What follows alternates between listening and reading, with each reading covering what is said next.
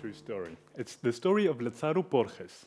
Borges is one of the best pole vaulters in Cuba. He made it as far as to qualify for the London 2012 Olympic Games. On the day of the semi-finals, Borges takes a deep breath.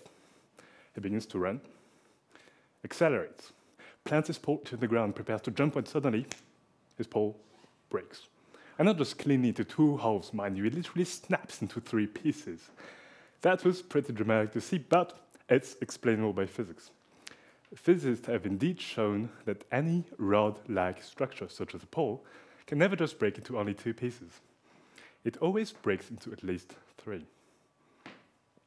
And they discovered that not by stoning a pole, but something much shorter than a pole, much thinner than a pole, but it has the same physics as a pole. Namely, a spaghetti. So today I'll be telling you about the physics of breaking a spaghetti. Please do try to reproduce that at home. Take a spaghetti, bend it, break it, and count how many pieces you get. Sorry for that. You always get more than 3. Why is that? Sounds like magic, right? Why is it impossible to just break a spaghetti simply in 2? Well, let me explain. When you bend the spaghetti, you increase its curvature until it exceeds the maximal curvature the spaghetti can bear, and the spaghetti breaks for first time into 1, 2 pieces.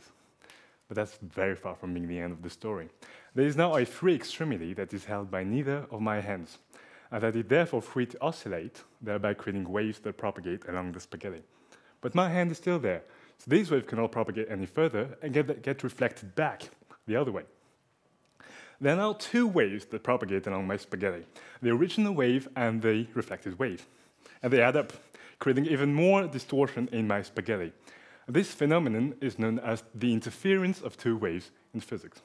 And because of interference, the distortion shoots up again at some point for the spaghetti, causing it to break for a second time. And I now have a total of 1, 2, 3 pieces. That's why you get at least 3 pieces, because of interference. And remember, this is true for any rod-like object, not just a spaghetti.